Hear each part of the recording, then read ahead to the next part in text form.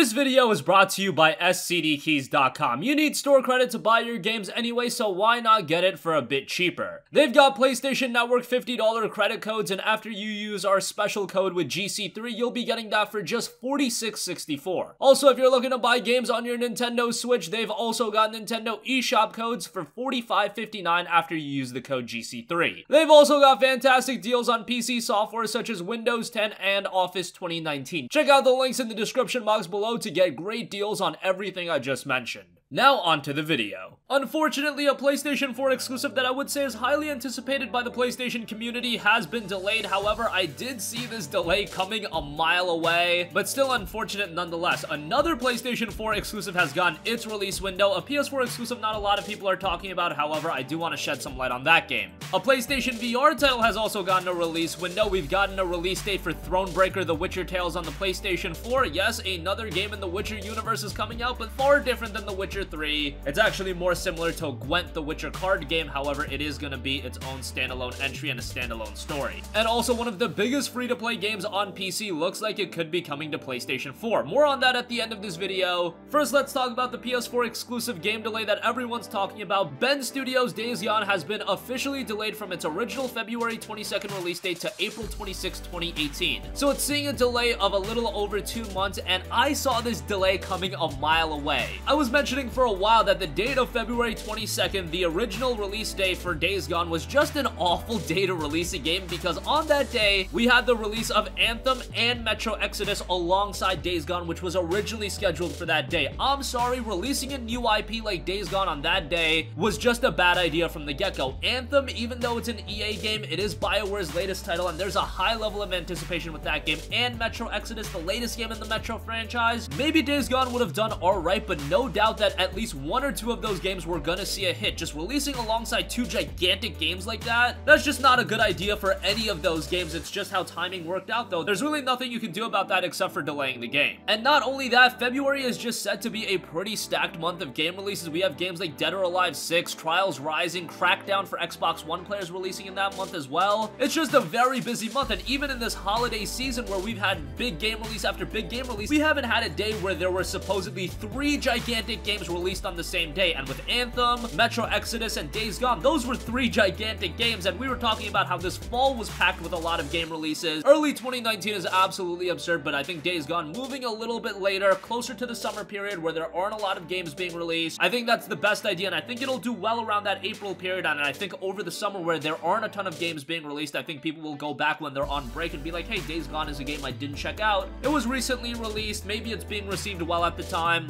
and I think gamers will give it a look. Now, I don't know if Sony specifically decided to delay Days Gone on the basis that February 22nd just didn't look to be a fantastic day for a game release. That's probably not the only reason. I'm sure they do need to polish up the game a little bit more. Whatever the case may be, I just think April 26th is going to be a better day, depending on whether or not we see a bunch of other games release on that day. But it looks like April will be a pretty open month, but we shall see as time rolls on. So Days Gone still looks to be hitting early 2019. However, it has been pushed to 2 months later. Another PlayStation 4 exclusive that not too many people are talking about is a game coming from Pixel Opus and being published by Sony, and that is Concrete Genie. Now, Concrete Genie is an action-adventure game, and the story takes place in a small and mostly abandoned town. You play as a young boy named Ash who regularly doodles in his notebook. A group of bullies steals his book, rips out the pages, and scatters them throughout the city, and Ash goes on a quest to recover his pages. Along this quest, he discovers a paintbrush that can bring his creations to life and bring life back to his hometown. I really like the setting and the stylization this game has going on for it. It's not that traditional big-budget PlayStation 4 exclusive that a lot of titles are, like a Days Gone, like a God of War, Marvel Spider-Man, Ghost of Tsushima, or The Last of Us Part 2, but that's fine. I want a little bit of diversity in the PlayStation 4 lineup, and I think Concrete Genie definitely adds to that. The creative director of the game also says the game is heavily inspired by Sega's Jet Set Radio, and if a game is inspired by Jet Set Radio, it's definitely going to be piquing my interest. Now, we do know that the game is scheduled to release sometime in spring 2019, so it looks like that Days Gone and Concrete Genie will be released probably around the same time. I would say a couple months apart. Spring kicks off on March 21st and ends on June 21st, so Days Gone is smack dab in the middle of that. And if Concrete Genie is around that time, that could be another PlayStation 4 exclusive to look at as we head into the summer period. Sometimes when they say spring, however, it does get pushed back a little bit deeper into the summer, sometimes even early fall. So that is something to note as well, but they are saying Concrete Genie will be out spring 2019, and it's a game I think you guys should have your eyes on.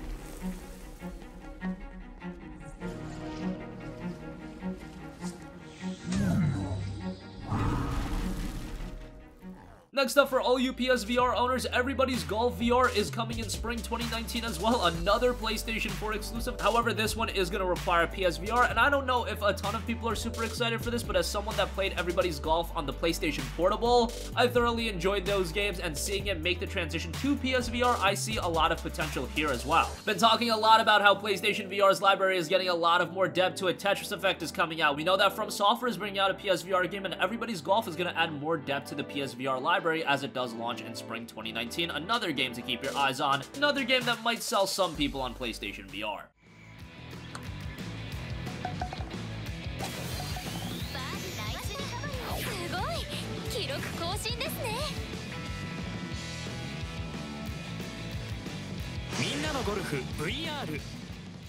Moving on from that, Thronebreaker The Witcher Tales, a new game in the Witcher universe, is coming this December. It's actually releasing on PC very soon, but it will be coming to PlayStation 4 in December. And if you don't know, Thronebreaker The Witcher Tales is a brand new adventure set in the dark world of witchers and monsters you might remember from The Witcher 3. Now, this game is a top-down adventure that also brings in elements of Gwent the Witcher card game, so it combines both of those elements. Definitely not similar to your traditional Witcher experience. However, you are going to get that dark, story-driven RPG experience. And originally, this game was supposed to be a 10-hour campaign attached to Gwent the Witcher card game, but now it's an actual RPG featuring over 30 hours of story-driven gameplay. And while card battles might turn off some people, that is only one part of the much bigger experience. This is telling the tale of Queen Maeve, and it's no longer a short story adventure for Gwent. It's a fully featured standalone game and a Witcher tale through and through that you can fully enjoy whether you're a longtime fan or new to this universe. I'm sure the majority of you guys played The Witcher 3, so this is going to be right up your alley if you enjoyed Witcher 3 from a storytelling standpoint, as I would feature a lot of similarities in that regard. Obviously, gameplay's a lot different, stylization's a lot different, but it will be released at a budget price point of $29.99, so that's something to note. And if you do buy the game, you'll get a bunch of free digital goodies, and that's not just for pre-ordering the game. You can buy it post-launch and still take advantage of all of the extra content. That includes Gwent Art of the Witcher card game art book, as well as Fox Children, the graphic novel from Dark Horse. And on top of that, you'll get card kegs, player titles, and avatars for Gwent the Witcher card game.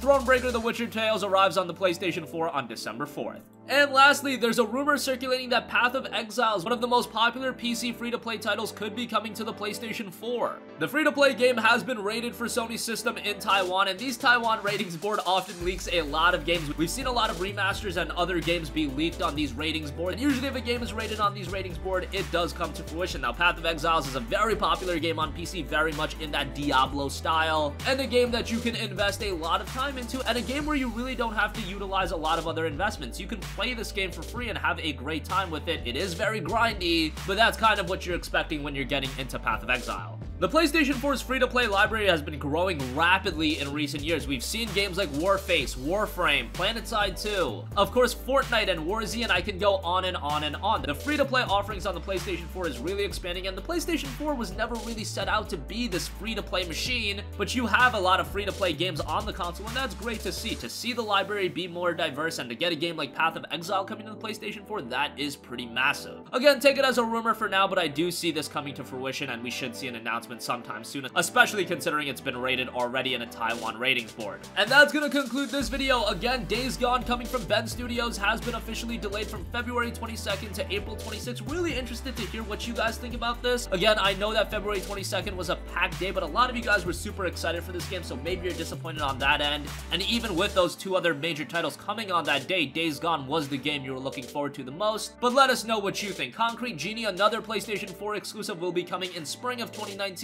Everybody's Golf VR will be hitting in spring of 2019 as well. Thronebreaker The Witcher Tales hits the PlayStation 4 on December 4th, and one of the biggest free-to-play games on PC looks to be coming to the PlayStation 4 with Path of Exiles. That's gonna conclude this video. Sound off with all of your thoughts in the comments section down below. Thank you for watching, and goodbye.